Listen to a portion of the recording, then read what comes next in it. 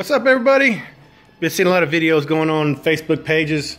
A lot of our Nova pages, everybody's doing walk-arounds on their rigs. You know what? I had never done one on mine. Felt left out, felt bored, felt lonely. So you know what? Here's mine. I guess you guys already seen mine, doing a lot of stills, doing a lot of work on it. So I figure I'd catch you guys up to speed. Hell, I don't know where to start at, to be honest. So we'll just start back from here.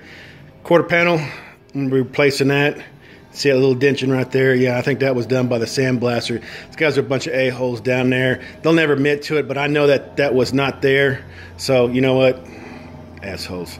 Anyway, so back here, I'm gonna get a door skin on this one here. This is the slide hammers. I don't know when this did happen, no history on the car whatsoever. But I tell you what, there was more mud on this damn thing than you got at a sand pit. So anyway, that is gonna get a door skin. Coming inside. There we go. Everything's done a black epoxy primer. Got some Swiss cheese over here. That was done through the sandblasting. I'll get that here in just a second. So everything's pretty much done. Of course, the car is gutted. Got long way to go. Lots to do. I'm painting the car red.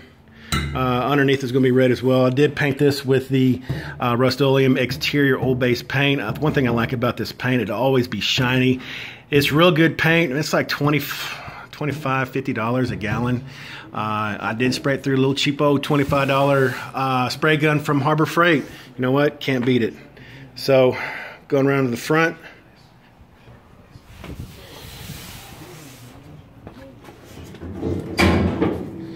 There's my Heights coilover suspension, fully adjustable, rack and pinion, sway bar.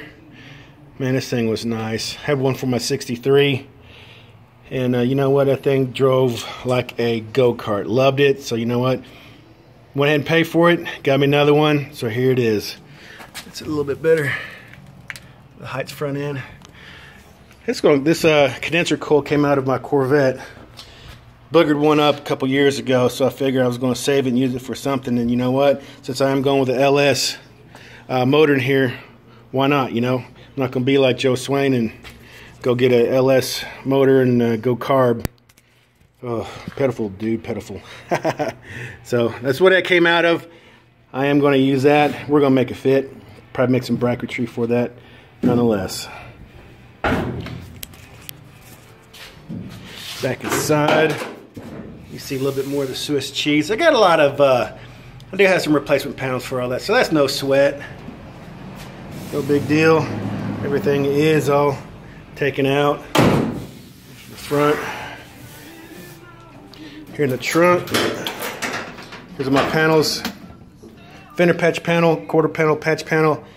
Out of wheel well, driver side floor pan, and that is the driver side toe board. I am going to mount the battery back here in the back. I can't stand an ugly battery sitting up front. Why not spend just a little bit more money, a little bit more time? Put a thing in the back and clean up your front end, you know, your engine bay.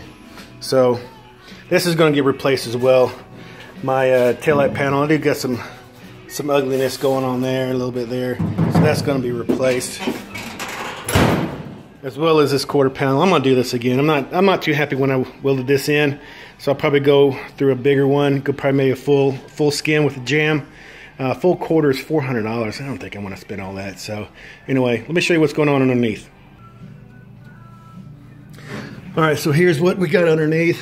It is a 4-link system from Heights.